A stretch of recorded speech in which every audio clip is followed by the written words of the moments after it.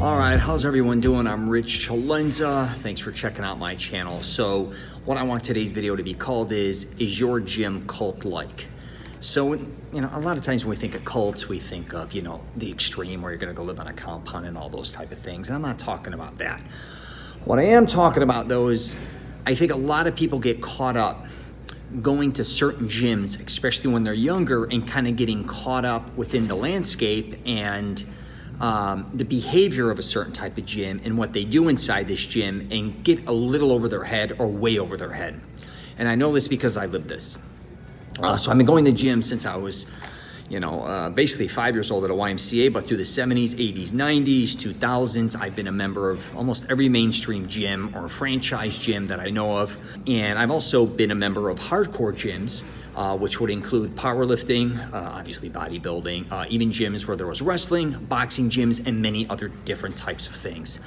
And what I found out throughout the years is a lot of times people go somewhere, right? And they love what they see and they want to become a part of whatever is going on, and they want to excel like a lot of people there either have already or on their way to, and they want to basically be a part of the crowd. And I get it 100%, I lived it. But what I do think happens a lot of time with people is they start going to the extreme, or they start wanting to do it very quickly. So instead of helping themselves, they actually end up either hurting themselves through an injury. But I do want people to understand that a lot of times we get caught up doing things that we probably would never do. I remember even when I was younger, I'm just gonna give you a backstory on me real quick. I was always the smallest guy. I talk about it. I was the runt in the gym. I was always the smallest. I wasn't weak. I was very strong. I just never could get any size. Because I started to work out at some real hardcore gyms in Florida. I mean, some real hardcore where it was mainly just one gym was just basically powerlifting, and the other one was really hardcore bodybuilding. If I wouldn't have gotten the results I wanted, right, what would I have done to get those results? Because a lot of guys I worked out were massive, they were strong, and I wanted to be like them. Truthfully, I talk about it, I had an insecurity problem. I did not like being small. I wanted to be massive. I was taking supplements when I was younger, my late teens and early 20s, and I ended up quitting. But I was really on the fence regarding steroids at one time because I always wanted to be 260 pounds. But I said, let me first see how I can, maybe if I could do it naturally. And I was gaining, weight every year. What happened to me though, and I've discussed this in a lot of my videos, the bigger I got, the shittier I felt. I even got up to 247 pounds naturally, which was pretty dope for me. And I said, what, if I ever even hit 250, 260, because I really love Dorian Yates, then I'm like, I'm gonna get as big as Dorian, 290, 300 off season. Why I'm doing this, I have no idea. But what I again realized was I'm not saying I was in a cult by any means. In my gym, I hung around with a lot of gym rats that were big and strong, and before you know it, not only was I competitive with them, I was competitive with myself, but I didn't know how to break out of that. I didn't sometimes have the confidence to say, what, Rich, get rid of the insecurities. 247, 250 pounds is not for you. You have to, lose weight here, because I really started to feel shitty.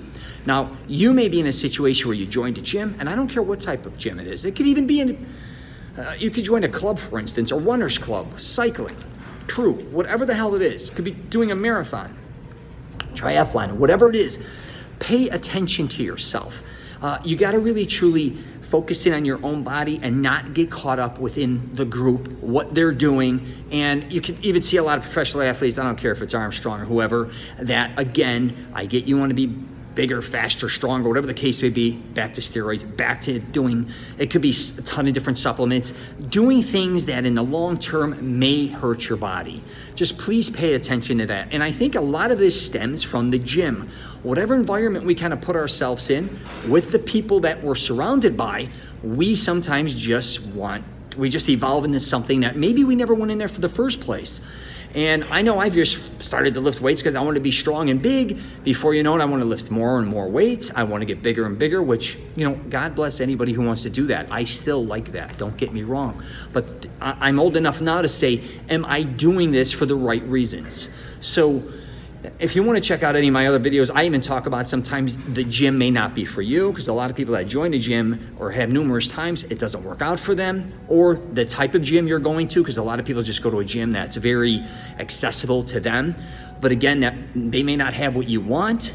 You may not feel inspired in there. You may not like the location. You may not like the people. There's all these different types of things to think about when joining a gym. So I just really wanted to address this, but please be aware of your surroundings. Sometimes you just really have to pay attention, and even though you get kind of caught up in the mix and a part of a certain group, that group doesn't always have your best interest. So you always have to protect yourself. So if you get a chance, check out my podcast, The Rich CELENZA Show.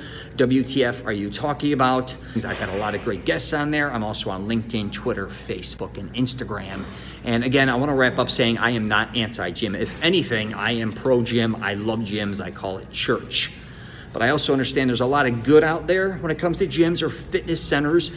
There's also a lot of bad, and that again doesn't mean that the facility is bad, but sometimes the people within the facility could be bad. You have to pay attention that this has to work for you, not only now, but long term, and please prevent injuries. Don't get caught up again with what other people are doing. They may be excelling in certain areas. You can at this moment. Don't injure yourself or do something to yourself and your body where you can end up having a stroke, a heart attack. Again, just be prepared, and I would get under doctor's care if you ever want to do anything to the extreme. All right, that's the number one thing I would talk about, which I'm going to do a video on that actually. All right, remember, take care of yourself. All right, that's all I got. If you get a chance, subscribe. If you don't.